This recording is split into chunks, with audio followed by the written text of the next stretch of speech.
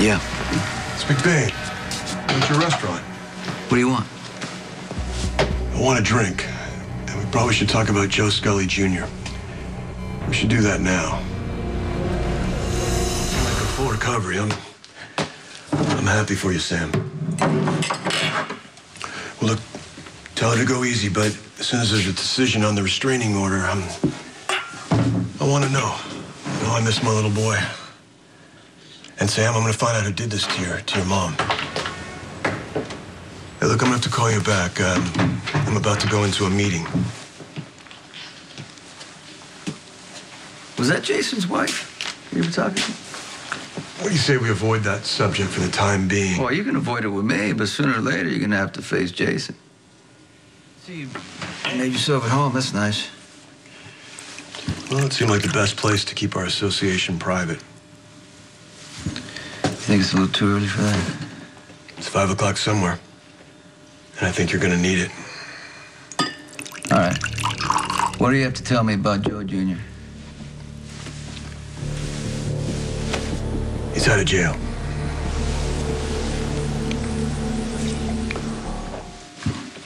Was he released or the charges dropped?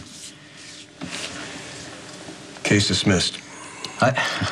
I tried to warn you, Lieutenant. This guy has worked the system his whole life. I thought maybe, since his father was dead, Joe Jr. would finally have to pay, but I guess that's not what's happening, right? It's a good case. Anywhere else in the universe, it's enough to get Scully to trial. Someone called in a favor, or what happened? We can thank Scully's associate for that. Associate? What are you talking about? The associate Joe Jr. ever had that I know of was his father, and he's dead. Guess he found a new benefactor. Do you have a name? By the time I got to the AC jail, Scully had been released and all the paperwork had been sealed. Maybe it was Joe Jr.'s lawyer. He was in the courthouse in a closed hearing with the DA and a third-party attorney. Third-party attorney works for the largest law firm in New York City. That's all I've been able to find out so far. That's where the charges were dropped? Had to have been the third-party attorney that arranged the deal. So I went and checked the log at the AC jail.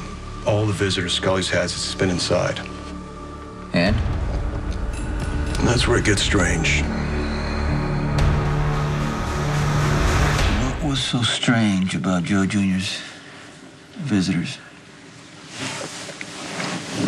There weren't any. According to the log, he hasn't had a single visitor. His entire page is blank. For that day? The entire time he's been locked up. Well, that don't make any sense, because I was there, Kate was there. So was I. There's no record of it. Somebody erased the log. What for? What does that get him?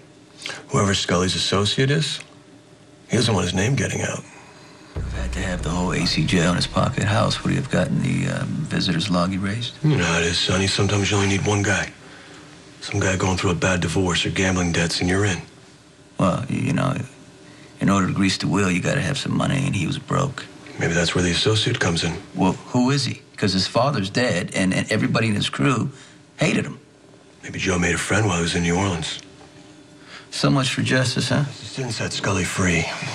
Justice is a righteous endeavor. Someone corrupted the system for a moment in time, and that's who needs to pay. I hope you remember what you told me, McBain, that if Joe Jr. got off, he's mine. Yeah, I did say that, didn't I? You know, sometimes people, they just, somehow they disappear. And we're all just better off. Whatever happens to him, we gotta find him first. Hey, nice beer. What happened with Joe Jr.? Charges dropped. He's out. I'm sure Sonny will have you going after him in no time.